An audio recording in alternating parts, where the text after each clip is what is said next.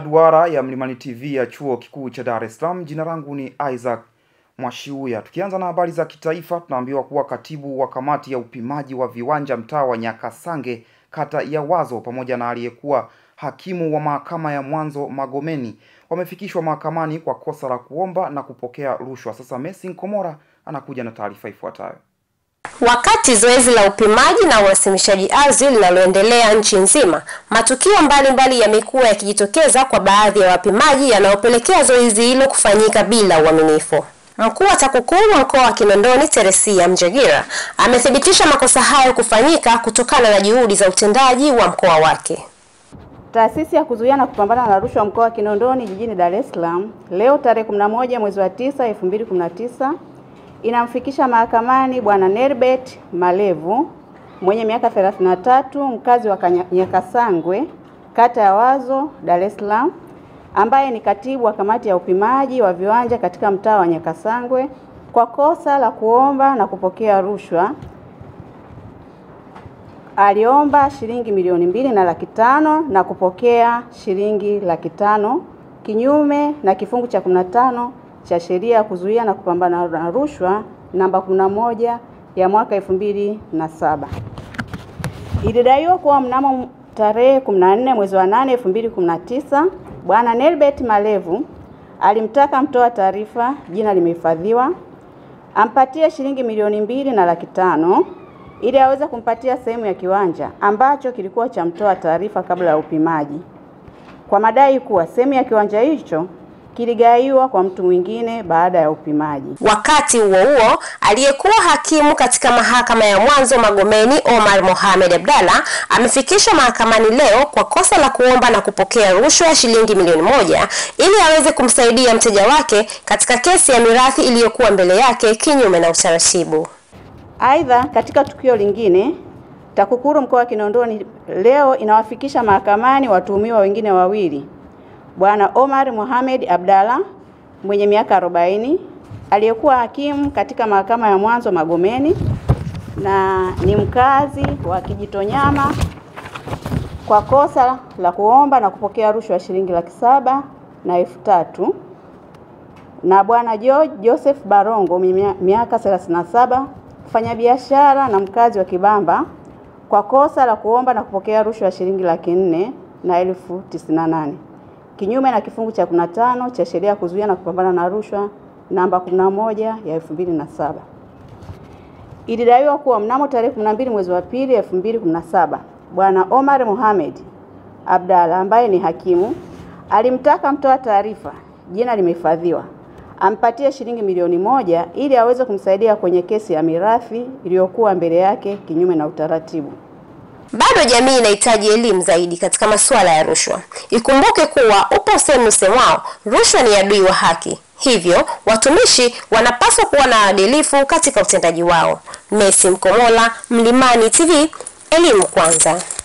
Na taarifa yake Messi Nkomora inanipa fursa ya kuelekea katika taarifa nyingine, ambapo vijana wametakiwa kutambua wajibu wao katika kupinga na kukataa vitendo vya rushwa, hasa tunapoelekea katika uchaguzi wa serikali za mitaa utakaofanyika mwezi Novemba mwaka huu. Sasa Imani Henrik amefanya mahojiano maalum na Octavian Mutayoba kutoka taasisi isiyo ya kiserikali ya African Youth Anti-Corrupt inayojishughulisha na kuelimisha vijana juu ya mapambano dhidi ya rushwa. Haya hapa ni mahojiano yao. Shukrani sana Octavian Mutayoba kwa kuungana nasi katika Dunia Duara. Kuelekea uchaguzi wa serikali za mitaa, nyinyi kama taasisi isiyo ya kiserikali ambayo mnapambana na rushwa hususan kwa vijana, mna nafasi gani katika kuelimisha vijana kuepukana na vitendo vya rushwa, hasa katika kuelekea uchaguzi huu mdogo? Okay. Kama taasisi, majukumu yake ni kutoa elimu na hususan kwa vijana. Na kujaribu kuzingatia kwamba kila chaguzi waga zikifika ndio mianya ya rushwa huwa inakuwa mingi sana. Na hata wakati mwingine watu ambao wanashiriki kuchukua au kutoa ni vijana. Kwa hiyo sisi kama taasisi tunajaribu kujikita katika kutoa elimu kuhusiana na huo uchaguzi na kuhamasisha hata vijana wenyewe watumike kuhamasisha jamii kutoshiriki katika kutoa au kuhusishwa katika vitendo vya rushwa au kuchagua viongozi ambao wanaamini kwamba wanaweza kupita kwa mgongo wa rushwa. Ndio tunachokifanya. Yeah.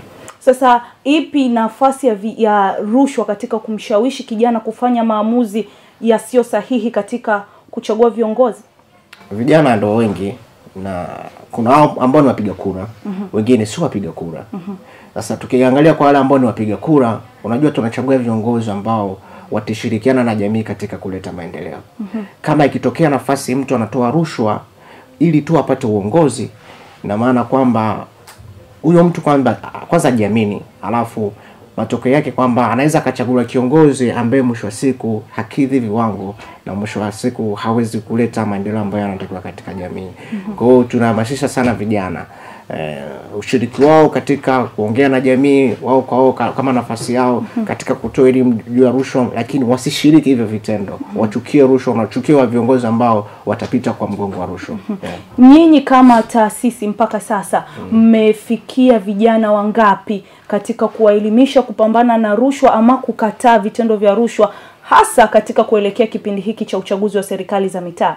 Vijana wengi bado hatujafikia kwa sababu Tanzania ni kubwa sana. Hatuwezi, lakini tunajaribu kuangalia platforms ambazo tunaweza tukawapata vijana kwa wingi. Ndio maana unakuta tunapita kwenye medias tofauti, tunatumia mitandao ya kijamii kufikia vijana walio, kwa sababu vijana wengi wako katika mitandao ya kijamii.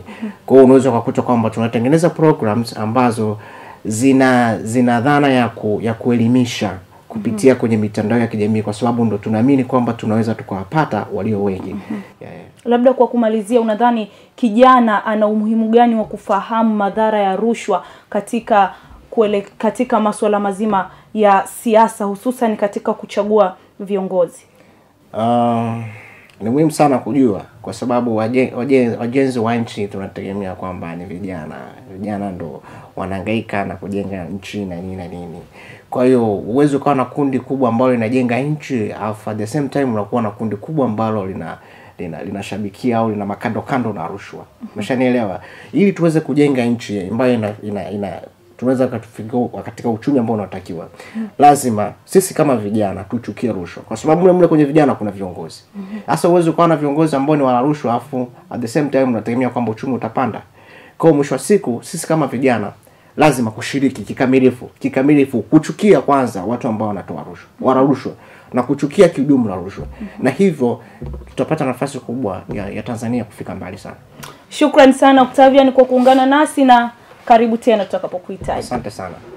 Hiyo ni taarifa yake Imani Henrik ikitukumbusha vijana kupambana na swala zima la rushwa. Sasa tuelekee katika taarifa nyingine, ambapo serikali kupitia naibu waziri wa elimu, sayansi na teknolojia William Orenasha imesema kuwa imeandaa mikakati ya kupunguza changamoto kwa watoto wa kike, ikiwa ni pamoja na kujenga mabweni katika maeneo ambayo wanafunzi wanalazimika kutembea kwa umbali mrefu. Sasa Hamisi Msengi ana undani wa taarifa hiyo. Serikali imeweka mpango kusaidia wasichana wanaoacha shule kwa sababu mbalimbali ili waweze kuendelea na masomo. Mpango huo ni kutoa elimu kupitia vyuo vya elimu nje ya mfumo rasmi vinavyoratibiwa na taasisi ya vyuo vya watu wazima. Akizungumza hayo naibu waziri wa elimu William Olenashi leo tarehe 11 bungeni Dodoma. Mheshimiwa Mwenyekiti, naomba kujibu maswali mawili ya nyongeza ya Mheshimiwa Kenan kama ifuatavyo. Naomba nianze na hilo la pili. Naomba nimhakikishie Mheshimiwa mbunge kwamba tayari serikali inasaidiana na wananchi kwenye halmashauri zao kujenga hostels na mabweni kwa ajili ya kuondoa changamoto ya watoto wa kike ambao wanatembea maeneo umbali kwenda shuleni. Kwa hiyo nimhakikishie tu kwamba tuko pamoja na Mheshimiwa mkuu wa mkoa kuhakikisha kwamba azma yake hiyo inafanikiwa. Mheshimiwa Mwenyekiti, kuhusiana na lile swali lake la kwanza, kwamba kwa maoni yake sio haki kuwanyima watoto ambao wamepata ujauzito kuendelea na masomo katika shule za kawaida. Naomba nimhakikishie Mheshimiwa mbunge kwamba lengo la serikali ni zuri, kwa sababu tunajaribu kumlinda hata mtoto yule anayezaliwa, kwa sababu watoto wale ambao wanapata mimba wanakuwa baadaye wanawabeba wenzao.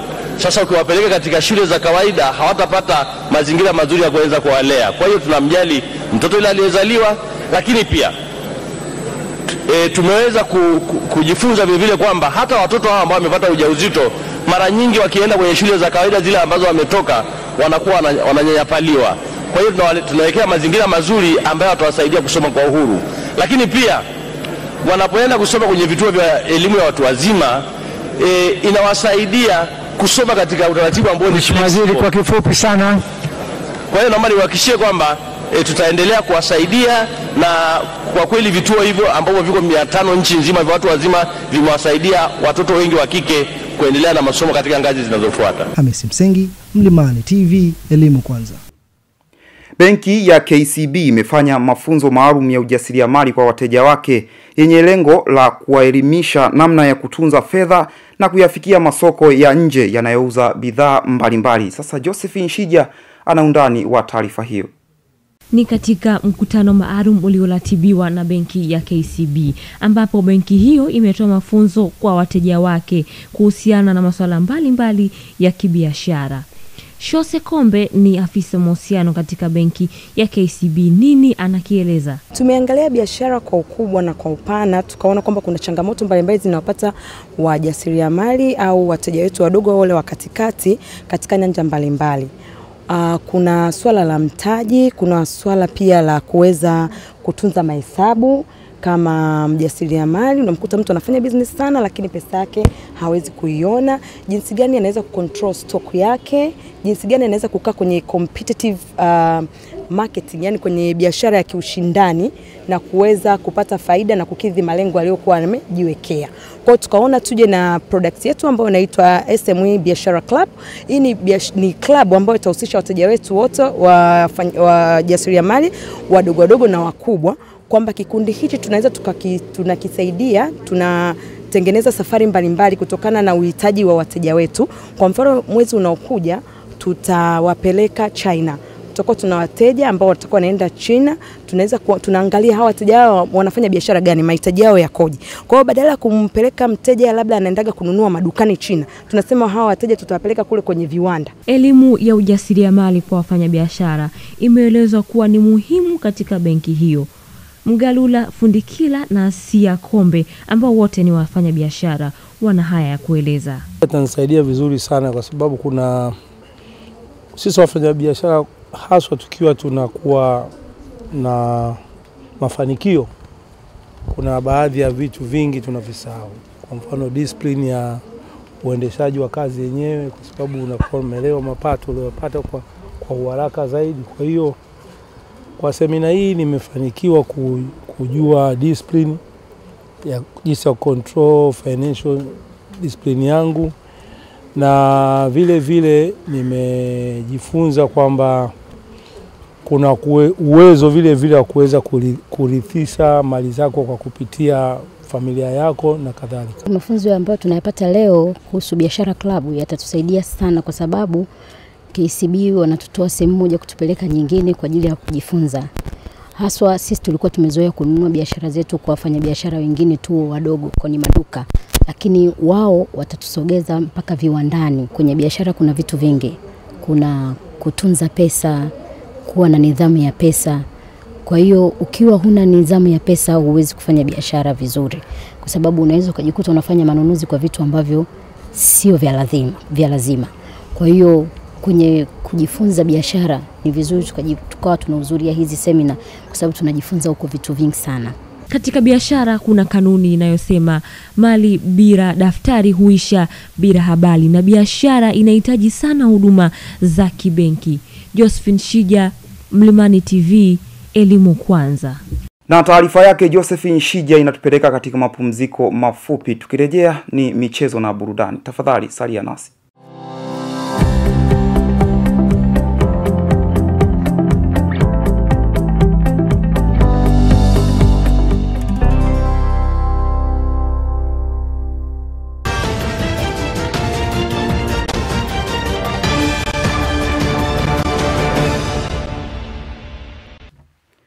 Mtazamaji, tumerejea kutoka katika mapumziko mafupi. Sasa ni wasaa wa michezo na burudani.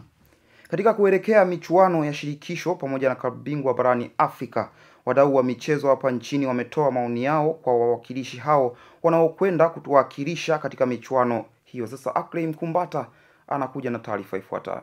Zikiwa zimesalia siku mbili kushuhudia mtananga kata na shoka baina ya Dar es Salaam Young Africa dhidi ya Zesco United kutoka Zambia katika michuano ya ligi ya mabingwa barani Afrika, mara baada ya kumuondoa Township Rollers kutoka Botswana kwa magoli 2-1. Hatimaye mashabiki wa klabu ya Yanga wamesema kuwa mchezo utakuwa mgumu, lakini matokeo watahakikisha wanayapata licha ya kutoonyesha kiwango kizuri katika michezo ya hivi karibuni. Zaira kama Zaira kwa kipindi kifupi ambacho tumekuwa naye, naamini anaonyesha kitu kizuri. Wageni wachezaji kwa asilimia kubwa kwenye first 11 imejaa wageni. Na hiyo ndio sababu kubwa inapelekea kwamba kikosi kisionekane kwamba kabla kipo bora sana au kipo dhaifu sana. Lakini naamini katika muendelezo tutakaa sawa. Tutakaa sawa. Lazima tuende kuisupport kwa sababu ni timu zetu ndio zilizobaki zinawakilisha ligi ya mabingwa. Kwa sababu Simba umetolewa, hatuna budi kuisupport. Hatuna usimba tena na uyanga hapa. Hapo tunatakiwa tuende tusupport timu zote mbili. Mashabiki wasihofie kwa matokeo haya yalotokea, sijui tumetoa sare sijui na timu hizi ndogo ndogo. Tunapofikia kucheza mechi za kimataifa na watu ambao wamefundishwa na makocha wakubwa, pia kunakuwa na mpira tofauti. Kwa hiyo naiamini timu yangu ni nzuri na Jumamosi itashinda. Na wala yani sitishiki na matokeo yalotokea. Lakini pia baadhi ya mashabiki wa klabu ya Simba kwa upande wao wamesema kuwa wangependa kuona Yanga na Azam zinafika mbali katika michuano hiyo, na wapo tayari kwenda kuunga mkono Azam na Yanga zifanye vizuri katika michuano hiyo ya kimataifa. Pamoja na matokeo tuliyoyapata Simba yalitulumiza wana Simba, lakini nasema kwamba kwa watani zangu wakakaze ili tuweze kufanya vizuri. Mimi nasema tuache ushabiki, tufanye uzalendo kwanza. Twende tukaishabikie Yanga na Azam. Mimi kama mwana Simba damu na nimeumizwa na matokeo yangu binafsi, lakini ninaongozwa na falsafa ya timu 4. Nimefurahishwa na kwa mara ya kwanza tumepeleka timu 4. Kwa hiyo ni ndoto ya kila Mtanzania awe Simba au Yanga kutamani kuendelea kuwa na wawakilishi wa timu 4 kwenye mechi za klabu bingwa.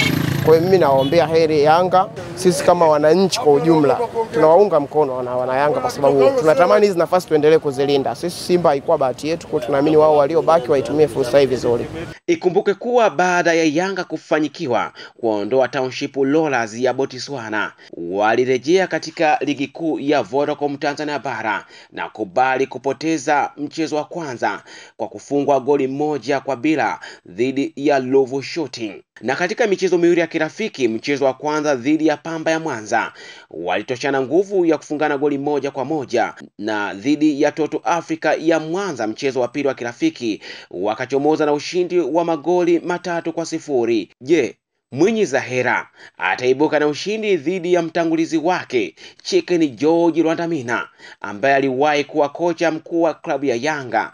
Tusubiri kuona. Dakika 90 za maamuzi zitaamua, na ili Yanga aweze kusonga mbele anapaswa kutumia vyema uwanja wake wa nyumbani siku ya Jumamosi katika uwanja wa Taifa, kuhakikisha anapata matokeo mazuri atakomfanya anavyoelekea kule Zambia atakuwa tayari ana idadi kubwa magoli.